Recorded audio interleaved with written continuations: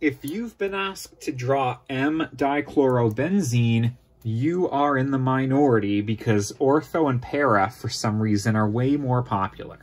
But anyways, let's draw a benzene. That's a hexagon of carbons with alternating double and single bonds. Or you can also draw a hexagon with a single circle in it. Every chemist knows both of these represent benzene. Dichloro means there's two chlorines on the ring, but the M means that they are two carbons away from each other. So for example, if I put my Cl here, my first Cl, I need to put the other chlorine 1, 2 away from it. So maybe this is like 1, 3 dichlorobenzene in this case.